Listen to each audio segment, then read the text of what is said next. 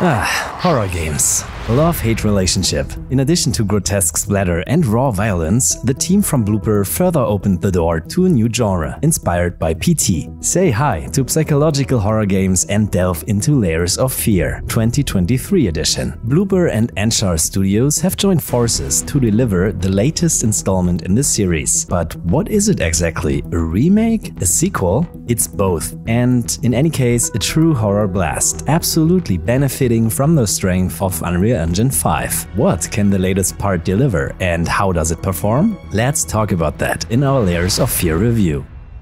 To clear up the confusion right up front, LOF brings the acclaimed franchise to a gigantic conclusion. It ties together the series' first 2 installments, including their DLCs, and also delivers a new epilogue. Whoa, hey. Sounds brilliant, but does this balancing act work? In the new part, we slip into the role of a writer who has settled in an abandoned lighthouse to draw inspiration for his latest work. While we experience both games' stories as a single connected campaign, the writer's new line is embedded, serving as a connecting element. On top of that, this concentrated horror spectacle is developed in UE5, featuring ray tracing and high display resolutions. Layers of Fear is sometimes mockingly called a spooky walking simulator, because in this series, we must mainly strive through rooms and corridors, exploring and discovering them piece by piece. Admittedly, that's all you can do.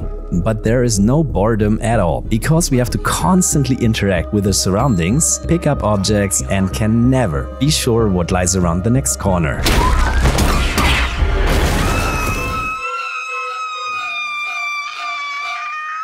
It'd be really cool if you guys wouldn't tell people I scream like that. Jump scares at its best. Layers of Fear knows how to keep us on our toes and maintain a constant feeling of insecurity. The name says it all, and that makes the franchise so high quality in that regard. The creepiness mainly occurs in our heads, and the game is the trigger. The remake impresses with its graphics, but many game segments remain unchanged, despite the visual upgrade. A significant gameplay change is the new lantern mechanic that allows us to illuminate areas, reveal secrets, and keep enemies at bay. This feature is a valuable addition to the game, but to take the old titles to a new level requires more than a lantern that wards off enemies. The second part uses this mechanic even more coherently with a flashlight. If we look at Layers of Fear holistically on the narrative level, the game can provide frustration in places besides the scary interludes. We are immersed in a complex, tangled mosaic full of stories and puzzles that revolve around the tortured souls of the artists. We live through their manias and psychic thought loops, manifesting in changing, creepy environments, leaving us much more with questions than it enlightens us. The game quickly reveals a metaphor. A creative mind always harbors a wild and unpleasant dark place. We find notes and hear voiceovers telling us, "To create is to reach into chaos," or "Great art carries a heavy cost." We have our problems with that view.